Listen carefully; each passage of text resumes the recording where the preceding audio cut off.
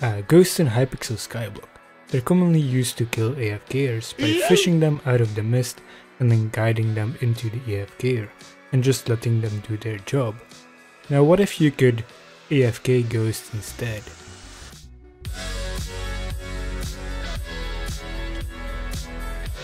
First we need to know what the ghost is. You take the most hated mob in Minecraft, the creeper, then you hit him with one of those, which makes him charged and even more hateable, and then you make him invisible and add a bit of this and then a bit more of that and then a bit of this and a bit more of. Now if green is the creeper and black is a Jujunon, then you can see the area of effect. So anything within 4 blocks from the creeper will take damage. It deals 1000 damage and 100 true damage, which is quite a lot. Now if you get within 1 block of the ghost, this damage is doubled. That's a lot of damage! This means 2000 damage and 200 true damage, which can quickly kill most players. Now if the Jujunon gets closer and closer, then yeah. They also have 1 million HP, so why do people farm them? Mostly for sorrow, that is used to craft sorrow armor and can be sold for quite some money. Ghosts also give good combat XP. There are 2 problems we have to deal with. First of all, deal damage, because they have 1 million HP, and survive their damage, because it's a lot. Ghosts cannot be damaged by ranged weapons and magic weapons, so most people use a soul whip. So my first thought to damage them was by using pets. The Guardian pet shoots a laser beam at your enemies, but it only works after you first hit the enemy yourself. The skeleton will shoot arrows, but this does not work on ghosts. The ricochet ability of the golem does not work on ghosts either, and it would not deal enough damage. Last but not least, the snowman will use its snow cannon ability, but is also ranged damage. The only pet that can actually hit ghosts is the ball pet. It has a fire whip ability, and every 5 seconds that you are in combat, it will hit nearby enemies for some amount of damage. But this is not enough damage, and what do you do when you can't deal enough damage yourself?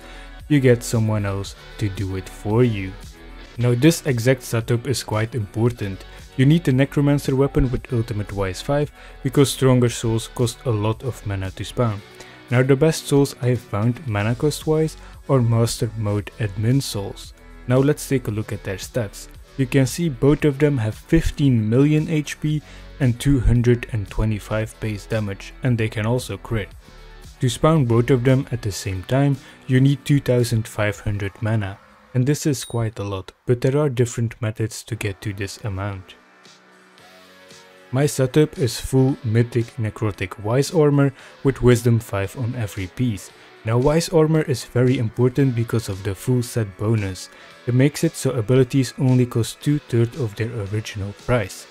Now for pet you need a legendary sheep, preferably level 100 with a text box.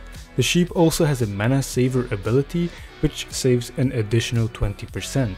Now to get the rest of the intelligence you would either use mana swap or reforge accessories to Bizarre.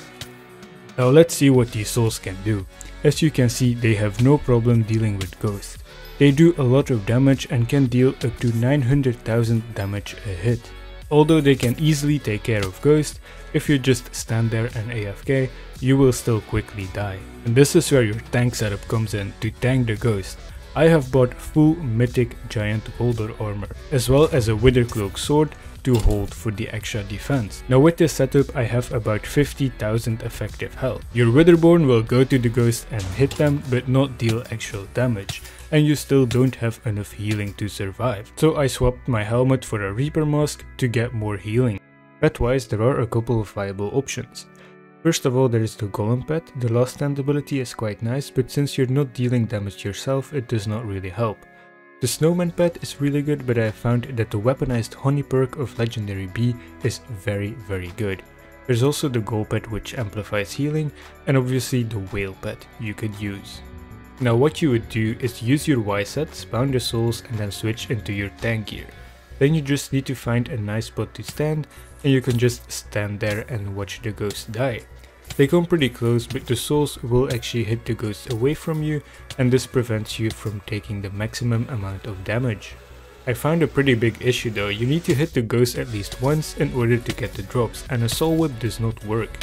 But luckily I have found a weapon that does, the phantom rod. Now all you have to do is get back to your spot and then spam the phantom rod in the direction of the ghost. Once you hit the ghost, you will hear the sound, the souls will come and attack it, and you will gain 225 coins as well as the kill credit. Now if there's drops, they will automatically go in your inventory because you have telekinesis. This is a really nice spot to AFK because you're right outside of their 4 block radius. But you cannot use the rod here, so you don't get kill credit. Now if you go a bit further, there is a really nice spot to AFK, just on this last block of snow. You have to angle your rod in between and just go like this. As you can see, you do get the drops this way.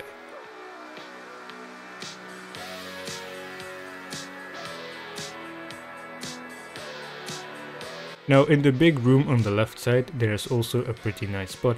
But as you can see, the ghosts get closer to you, so they deal a lot more damage and it's more dangerous. You can still die if ghosts get too close or if there's too many of them. So to combat this problem, I thought about methods with multiple people, and I contacted fellow YouTuber and epic gamer, Powliner.